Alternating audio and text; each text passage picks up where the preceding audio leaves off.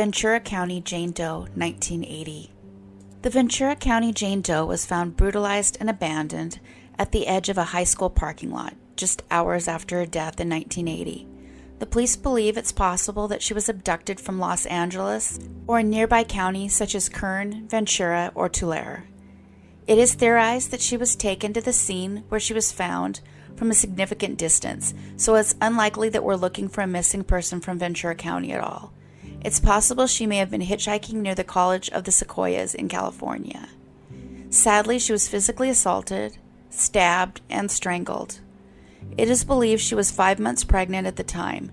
The young woman's child, a boy, also perished.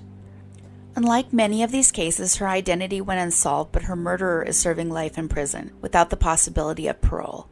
Wilson Choas murdered both our Doe and a woman named Shirley Sousay. Shirley also previously went unidentified, but they did find her identity. He denied knowing their names and made no effort to help in identifying the young women whose lives he took. Because this is about the young women he brutalized, I may follow up in a video about him in the future. But suffice it to say, he was not a good person. He was sentenced to life in prison in 1980, and these murders were not his first tangle with the law. This young Doe's DNA has been processed through the DNA Doe Project, but they have so far been unable to identify her. She was of Native American and Hispanic descent. She was small in stature, only around 5'1". She may have been as tall as 5'3". She weighed about 110 to 115 pounds. The list of her possible surnames is located on your screen. They include family members in southern Texas. There are quite a few in the San Antonio-Brownsville area. There were also quite a few matches in central Mexico, with the surnames Aguirre, Alvarez, Ayala, Chavez, Escobedo, Esquivel, Perez, Rubio, and Zavala. I apologize for not listing all of the names. Rather than forcing you all to listen to my mispronunciations, I've listed them on the screen. These names also included northern New Mexico, southern Colorado, and the surnames Cordova, Gallegos, Martin Serrano, Martinez, Montoya, and Romero. It also lists indigenous California, as well as Guatemala. She had brown eyes and black hair that was bleach blonde at the end. She had given birth at least once before because she had an episiotomy scar. Any child she had would be at least 42 years old now, but likely 43 years old or older. She had shaved her natural eyebrows and penciled them in. She also wore what is described as a large amount of mascara. There are post-mortem photos available online if they may help with identification. I don't show those on the channel. She was born between the years of 1950 and 1965. She has gone unidentified for 41 years. If you have any information at all on her case, please call the number on your screen. The Hacienda Heights John Doe, 1972, also known as John Doe number 158. Screams and gunfire erupted on November 5, 1972, very early in the day, yet no one bothered to call the police. Sadly, it would be about 8 hours before anyone discovered the body of this Doe at 10 a.m. He was wearing embroidered jeans and a peace sign earring. It was described as a bloody and gruesome scene.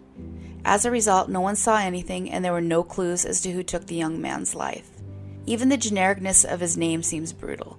He was simply known as John Doe number 158 for years, a nameless victim.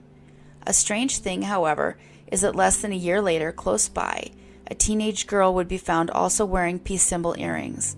Possibly a coincidence, possibly not.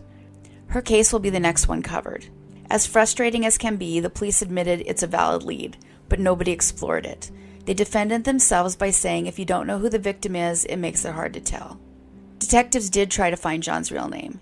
They sent his information to the National Center for Missing and Exploited Children, but so far no leads have come. It appears that his body was cremated the following year, but hair clippings and other evidence was collected first. So far, he is sitting in the missing person's DNA database awaiting a match. There's no information why they didn't try to make an attempt through GEDmatch. The police were quoted as saying it's a waiting game. The police defended their inaction, saying that most homicide investigators will agree that the single most important lead in a homicide case is the identity of the victim. John was a white man between the ages of 19 and 21. He was around 6 foot tall and weighed 175 pounds. He had previously had surgery on his right knee and also near his tailbone. He had a small yellow metal earring with a peace symbol and a white metal chain necklace with black beads. A pair of yellow metal-framed eyeglasses were found near the scene. They may have belonged to him. If the age estimate is correct, and it's important to note they aren't always, he was born in the year 1952 to 1954. He has gone unidentified for 49 years. The Habra Heights Jane Doe, 1973. A horseback rider discovered the victim lying in a huge open grave. It was about 12 feet deep, 69 inches long, and 27 inches wide, in a hilly area near a fire road east of Skyline Drive. She was a teenage girl wearing peace symbol earrings. La Habra Heights and Hacienda Heights are only about 4 miles apart in location. A comparison of the earrings can be found on the screen. There's no indication if these two are in any way related to one another. Like the previous John Doe, she was also shot. She was around 14 to 20 years old when she was killed, 5'2" to 5'3" inches tall and around 100 pounds. She had been murdered 1 to 3 months prior to being found. She had light brown shoulder-length hair. Her lower left molar appears to have been extracted approximately 4 months before her death, and the lower right second molar was extracted about 6 months before. There is no evidence of fillings or any other dental work. She was wearing Sears & Roebuck Company corduroy pants with the initials SJ on the right rear pocket, and she wore a size 6 shoe. Her gold metal earrings had a peace symbol and a blue stone in them. She was most likely born between 1953 and 1959. She has gone unidentified for 48 years. If you have any information on this case, please call the number on your screen. The Tulsa John Doe, 1988. A man was letting his dogs run free near his property in Sand Springs, Oklahoma. This was a normal daily occurrence. However, this time his dogs brought back human bones. This was in August of 1988. The man would go on to say the dogs had brought some bones into the garden over here. You could tell just by looking at it, it was a human bone. He went on to say he had lived his entire life in that area, and it was a very shocking thing that stuck with him. While it's obviously not as extreme as what happened to the Wilson John Doe, it somewhat highlights how much of an impact it has on everybody. It victimizes those who find them, anybody who witnessed anything, and the families left behind.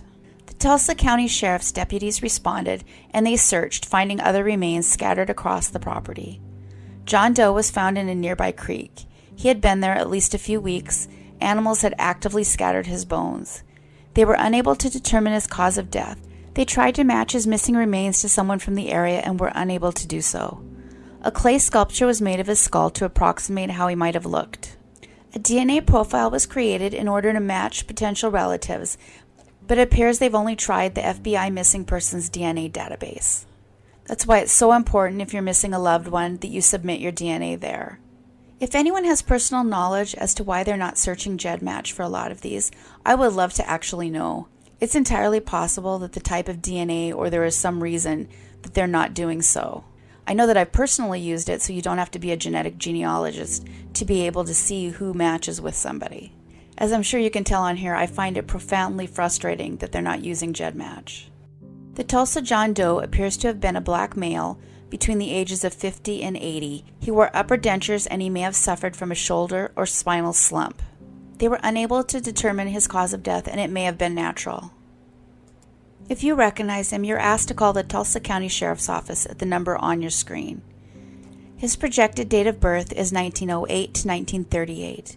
He's gone unidentified for 33 years. The Wilson John Doe, 1993, Wilson, North Carolina. The Wilson John Doe was found by fishermen at the Buckhorn Reservoir. He was shot in the head twice, decapitated, and then weighed down with a bag of rocks to keep him from being discovered. The recreation of his skull is approximate because they were unfortunately not able to find his lower mandible, so his jawline may look different in life. There is unfortunately pretty limited information about the man he was. He was likely in pain due to abscesses found behind his teeth. The victim most likely also ground his teeth. He also may have had a previous injury to his face, resulting in a crooked nose. These would be pre-existing injuries and not something that happened in his final moments. It's possible he had a crooked gait when he walked. A belt buckle was found at the scene, as well as blue jeans and one woman's slip-on shoe. It's unsure if any of these items actually belonged to him. It is thought he was either white or Hispanic. He was around 5'4" to 5'6", and he weighed 130 to maybe 150 pounds. His name as file has been removed, which is typically done if a case is resolved, so it's possible he may have been identified and it's not released yet. Hopefully that is the case. When and if that becomes available, I will pin it below the episode. He was 17 to 22 years old when his life was taken. His approximate date of birth would have been 1971 to 1976. He is gone unidentified for 28 years. The Shafter Jane Doe, also known as the Elko County Jane Doe, 1993. The Shafter Jane Doe got her name as she was found on November 16, 1993, at the Shafter exit off of Interstate 80 in eastern Elko County, Nevada. Isotope testing was done and it showed she lived her last months of her life in Afton, Wyoming. Afton only has a population of around 2,000 people, so it's really crazy that she wasn't identified, but that was the case. She had been shot twice, once in the chest and once in the back, with a small caliber gun. She suffered facial wounds from being beaten, and there was no sign of any other type of assault. She passed away about a week before she was found. Someone simply dumped her on the side of the road near an off-ramp. Investigators believe she was killed somewhere else, and it's possible her murder is linked to other Great Basin murders that occurred between 1983 and 1987. Dale Wayne Eaton is a murderer on death row in Wyoming. He's been named as a possible suspect in her case. He's currently in prison for killing Lisa Marie Kimmel in 1988, which is a murder that completely rocked my state of Montana at the time. In 2009, isotope testing on a hair sample indicated that she'd lived much of her life in the Southwest. This would include Southern California, New Mexico, and Arizona for the last 7 months of her life. Likely that would be April through November 1993. She lived in Afton, Wyoming. The autopsy uncovered that she gave birth at least once, and she suffered from pretty severe endometriosis, which may have been a frequent cause of pain for her. She had a burn scar on her left calf and good dental care. She was currently undergoing the process for a root canal. Her nails had been professionally done. It does not appear she was a drifter, and she was well cared for. She appears to be somebody someone would have missed. Unfortunately, leads in her case have been scarce. One took investigators to Sweetwater, Wyoming, where they located a possible missing person, but it ended up not being her. Something investigators took hard, as her lack of identification is not for trying. A former manager at Orvis Outdoor Recreation Store near Jackson, Wyoming, believes he actually might have worked with her. He was able to relate that a woman went missing while he was working there, and he believes the composite photo looks a lot like her. Unfortunately, he has been unable to remember her name, and the records are gone. She was around 5'8" tall and 140 pounds. Anyone with information on the Shafter Jane Doe case, please call the Elko County Sheriff at the number given. It is estimated that she was born between 1958 and 1973. Any child she had would be at least 28 years old now, or older. She's gone unidentified for 27 years. That's it for today. Thank you everybody for watching and listening. If you haven't yet, please hit the subscribe button. Take care of yourselves and each other.